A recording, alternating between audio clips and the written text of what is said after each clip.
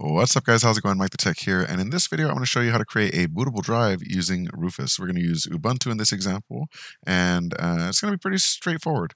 Before we get started, if you're watching this video, chances are you're not subscribed because 99% of you are not subscribed. And that's a pretty bad number, so if you like this one, be sure to click on that sub or thanks button below. Speaking of thanks, huge shout out to Moni Dav. Thanks for being a channel supporter. So let's jump into the video itself. The first thing you want to do is download your bootable installer or device. So we want to download Ubuntu. So we're going to go to download and choose Get Ubuntu Desktop. You can see that we have the 22.04 long-term support release right here. So we're going to download that one, and we'll just wait until the download starts. There it goes. Now, while this is going, we're going to download the software we need to prepare the device. We need Rufus. This is at rufus.ie, and this is just a bootable USB drive formatter. So we're going to download Rufus by choosing the appropriate version for the software you're using.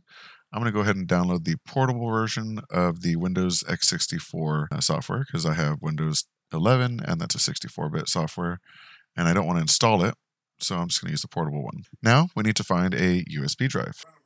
I found my old Call of Duty Advanced Warfare USB drive, so I'm going to go ahead and use that one. Hopefully it has enough space. If not, I've got another Kensington over here that should work fine, but it'd be nice to put this into use. I don't think I've actually ever used it on anything before. Let's go ahead and plug this in somewhere. Now the drive has opened up. If we go into this PC, we can see that we now have a 4 GB drive. So I don't know if this is actually going to fit. This is 4.6 gigabytes. That's probably not going to be enough space. So let's go ahead and use our Kensington over here instead. Let's right click on the drive and eject. All right, so now here we go. This one has 15 gigabytes. That's more than enough. So we'll just wait for this Ubuntu installer to finish, or Ubuntu downloader to finish. And once the download is complete, we'll open up Rufus and get started. All right, so the download has finished. So we're going to go ahead and open up Rufus. Hit yes if it asks you for permission to open. And here is the Rufus user interface. We're going to choose our device. Make sure you choose the correct drive letter to make sure it's the USB you inserted.